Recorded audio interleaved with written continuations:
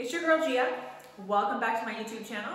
Really appreciate all your feedback here, and as you know, it does take some time and effort to get these videos done, so I really appreciate you going down there, hitting that like button, subscribing to my YouTube channel. We're going to be getting into how to get through or how to burn stubborn fat. And I'm going to tell you some of the tips that has helped me when I was competing on stage, and also when I have to regularly get ready for shoots and lean out.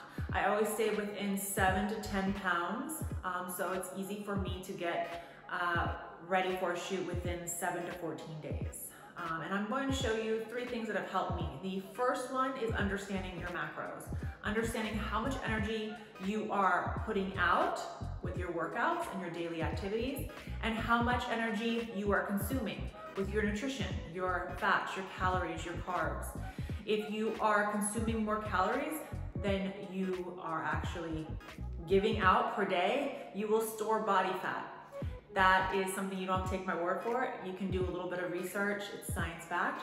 So I have actually linked in something down in the description. You can download the First Form Transformation app, and it's super simple. All you gotta do is describe the food that you're eating, and it will actually track all your macros for you for the day, per day, every day, for as long as you need. So you can actually track and see what you're doing, and then also your workouts. It can give you your workouts and tell you how many calories you are expending every single day. So that is the first step. Number 2 would be your cardio. Fasted cardio for me has been what has worked for me. In the morning with just a little bit of caffeine. I don't put anything in my coffee that can spike insulin. So if you were to put a protein shake or something like this, you'll spike the insulin and then you would lose that effect. So just a little bit of coffee. I'm also going to show at the end of this video some products, if you don't like coffee, that really work well the same way. And then fasted cardio, 35 to 45 minutes in the morning. Then I would come back and I would have my first whole meal. Another 3 hours later, another whole meal, and then I would go back again for resistance training.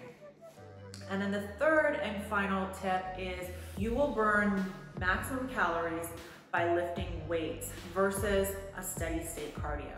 There are reasons why steady state cardio is good, but you also want to be implementing other ways of conditioning.